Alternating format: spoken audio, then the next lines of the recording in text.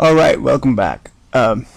Previous lecture we saw a common source amplifier with diode connected load, and we derived the gain equation for that. This is V out, this is V in, this is M2 and M1, and both of them were NMOSs. So the gain equation we came to, which included body effect, was AV equals W over L1 over W over L2 times 1 over 1 plus eta, where eta was GMB2 over GM2. I would suggest you go back to the previous lecture, the one on I guess common source amplifiers, diode connected load, output characteristics, to jog your memory on this one and come back to this one. So I've been shying away from PMOSs till now, and I thought let's conclude it now. Well, it's nothing intimidating, it's just that I find NMOSs easy to work with. The expressions are simpler. Okay, so let's now look at an example where we have the load to be a PMOS device instead of an NMOS. What happens is just everything is reversed. So for example, let me draw it here for you. Well, the input device remains an NMOS. Please keep that in mind. And just the source and the drain get reversed. Okay? So this is M2 and M1. Now, for convenience, let's forget the body effect for this example. Let me change our colors here. Okay. Let's forget the body effect for this example. And if you looked at the derivation for AV for the previous lecture, you'd understand that we canceled mu n and stuff like that. But here, because we have a PMOS device, you'll have mu p, and it won't get canceled. So the AV is pretty intuitive. It comes to mu n W over L1 over mu p W over L2. Okay, that's all it is. Now, what I want to talk about here is, for example, say we want a gain of 10. Okay, let's look at the pros and cons of this equation. Say we want a gain of 10, and forget the minus sign here for now. What should your value inside the square root be to give you a value of 10 outside? So it should obviously be 100.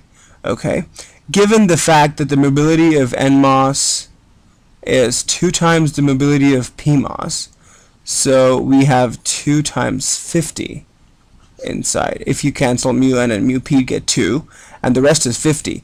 What does this mean? It means W over L1 over W over L2 should give us 50. That means W over L1 is 50 times of W over L2. Now what does this mean? It means that this device here, the input transistor right here, is 50 times larger than the one above it. Now this results in a disproportionate amplifier design, which is not at all suitable, right? So even if you look at it from a large signal point of view, so this is one of the cons of this equation. Well, let's put it in a different kind of equation and analyze it. What I'm going to be doing in this lecture is basically analyzing the gain equation and possibly point out where we could make improvements. Okay, so this was small signal analysis. When we talk about GM and all that, it's small signal. Let's go to large signal. How do we go to large signal? As I told you before again, in this circuit, there's only one current that's going to flow through both the transistors, be it PMOS or NMOS, it doesn't matter. Okay, so if you write the equation for this current, what would you get? So the current passing through the PMOS is same as the current passing through the NMOS. So you have mu n for the NMOS first, W over L1 times VGS minus VTH, the whole square, VGS1 minus VTH1, the whole square, equals mu p times W over L2, and we put a modulo sign because VGS becomes VSG when you talk about a PMOS, right? So it's just a matter of change in signs, that's all. So we still put VGS2 minus VTH2 the whole squared. Okay, so on simplifying this, what do you get?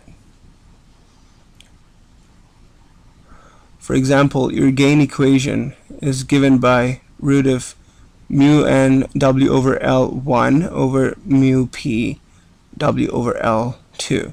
So keep this here and bring this term right here. What do you get? You get, on the right hand side, let me not write all that again. So on the right hand side, what you get is VGS2 minus VTH2 the whole squared over VGS1 minus VTH1 the whole squared. And if you take the root, the squares go. So your AV is approximately equal to VGS2 minus VTH2 over VGS1 minus VTH1. Okay. Now what does this signify? The one previous to this one where we said W over L over W over 2 signified disproportionate transistor sizes. Now what does this signify then? It shows us that if you want to gain a 10, then the overdrive voltage of the second transistor has got to be 10 times that of the overdrive of the first transistor. What does this mean again? It means VGS2 minus VTH2 is 10 times that of VGS1 minus VTH1, correct? Now, how does this impact us? Suppose VGS1 minus VTH1 is about 200 millivolts, which is the nominal value, times 10 is 2 volts. 2 volts is the overdrive you need on the second transistor. Now, you come to an analogy in that diagram. Say this design is that of a building, okay? And you have the out here, right? So just look at this design. You have a VDS drop here, and you have a VDS drop here. Okay, the voltage is going to drop here, then it has to supply it for V out, and then it has to supply for the VDS below it. Who supplies all this voltage? It's the VDD source voltage. I mean, it's the supply voltage, correct? And in today's designs, it's really low. Let's just, for example, consider 3 volts. So 3 volts has to be proportionately given to each of these 3 branches here. So if your VDS2 is 2 volts, and this is maybe 0.2 volts. Now, why am I saying this is 2 volts and 0.2 volts when this is VGS minus VT? For devices to remain in saturation, what's the condition? VDS has to be greater than or equal to VGS minus VT, correct? So if it's 200 millivolts the overdrive, the VDS has to be greater than that. So your 3 volts is the total you have, and out of that 2 volts is gone. 0.2 volts is gone. What do you have left? Just 0.8 volts. There's a term called swing. Okay? Swing is how much the output of your circuit can oscillate. Okay?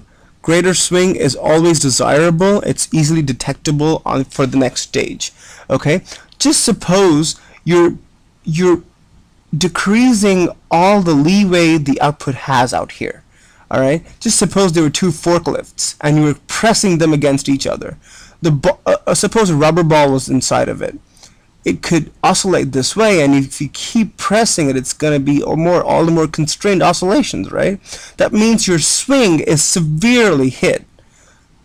So this design where it says VGS2 minus VTH2 over VGS1 minus VTH1 severely affects the swing, the output swing of the amplifier. Okay, so 2 things we saw. One, it was the W over L1 over W over L2, mu P, mu N if you want. Sorry, mu N, mu P. We saw that we had disproportionate transistor sizes. When we have this, we see there's a terrible hit to the output swing. So these are not suitable, and I wanted to point these out. And as is customary with our lectures at NRADI, whenever we finish a difficult concept, we end it with a nice story. So stay tuned. tuned in for a very interesting story coming up next. Thanks, guys.